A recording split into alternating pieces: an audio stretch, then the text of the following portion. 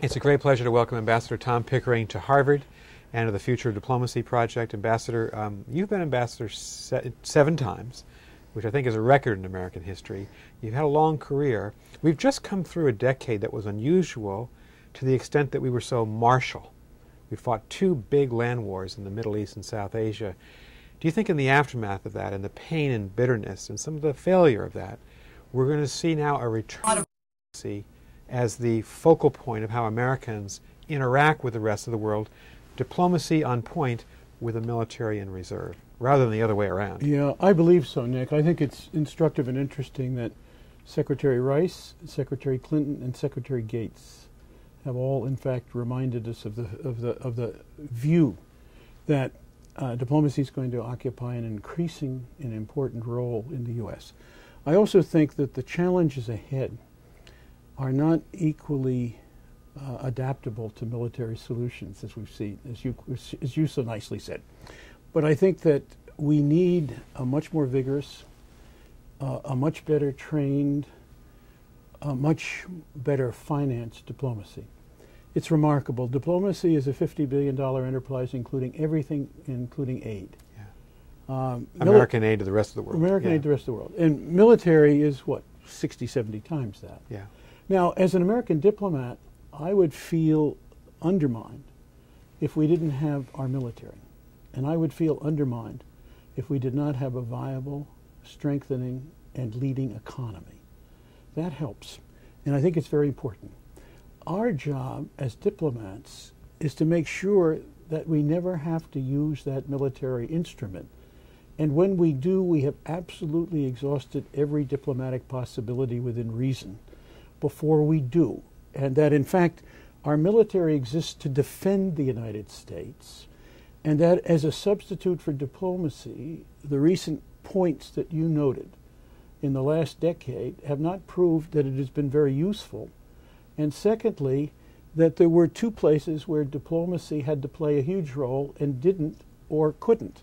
One of those was prior to the conflict, but the other was in dealing with all of the consequences in Iraq and Afghanistan having to do with our relationship with the population, our ability to help them prosper and move ahead, and what is essentially the development function. I don't use the nation-building function. I think that nation-building applies creating Swiss democracies. But I think development and economic prosperity are very important elements once you get involved in the military. A great power does not leave those kinds of activities worse off than they were without paying a significant price. And our military should never be engaged in a situation where it essentially ends up by being weakened and less credible.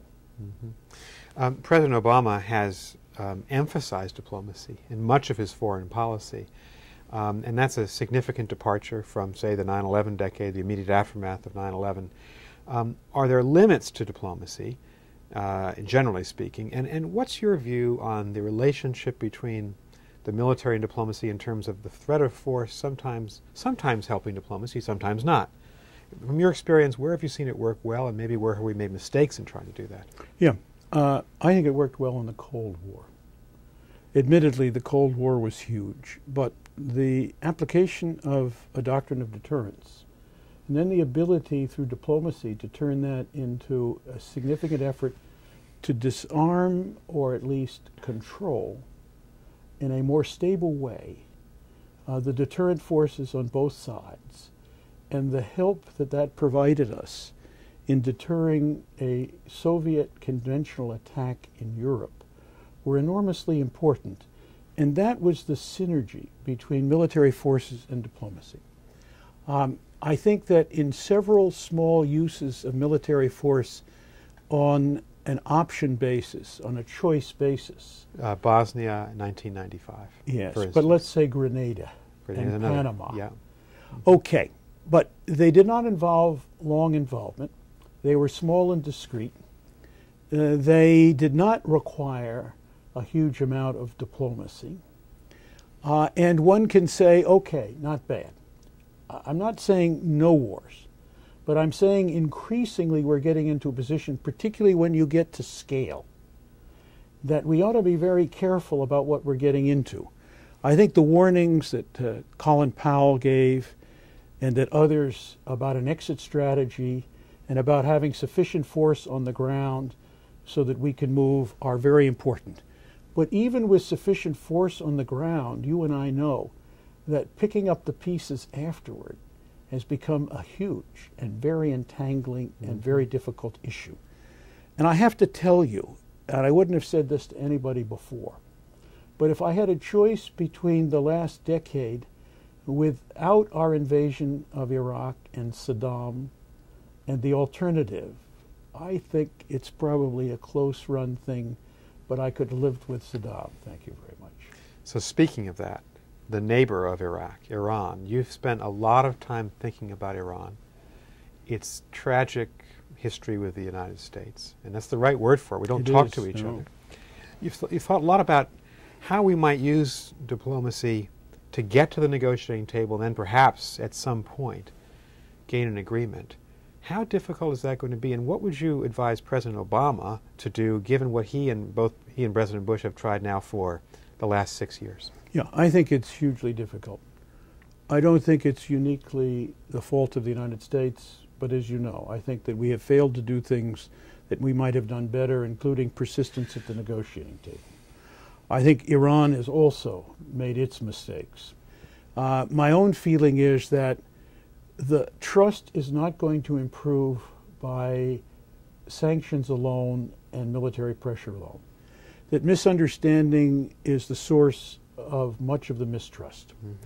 That we need to find perhaps a viable intermediary who can begin the process of testing both sides as to where they might go. I was hesitant to nominate anybody, but you and I have had so much experience with India, and that India enjoys a better relationship with Iran than most. Yes. And India enjoys much through your work, a much better relationship with the United States. India is, of course, facing next year an electoral change. But if we could find somebody in India who could, in fact, begin a process of a quiet shuttle, that, in my view, might be worth looking at.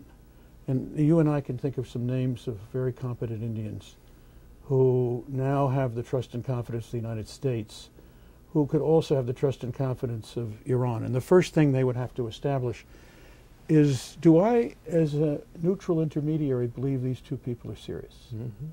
Once that's done... Am I speaking to people with authority to make decisions as well? Absolutely, have to. The top. Yep. And then they have to, then each of us has to field in a quiet way a team that enjoys the confidence of the top. And then we have to have on the table some of the things that I talked about today. Some of the areas where we could put proposals forward that we're prepared to negotiate on, not proposals that we're prepared to accept or reject, take it or leave it. Right. We're not moving. Right. We have to re-engage diplomacy here. So that's one way ahead. Other ways might involve a P5 process. Other ways might involve Ban Ki-moon if they're interested. Other ways might involve other players known to have reasonable relationships with both sides. This is not, unique or something that there's only one way to do it. I think there are other ways to do it. But we have to find a way to get over that initial hurdle of mistrust and misunderstanding that will require somebody we both have confidence in, whose view we trust, and who's prepared to be totally honest. Good. Ambassador Pickering, thank you for being at Harvard today. Thanks very much. Great. Good to see you.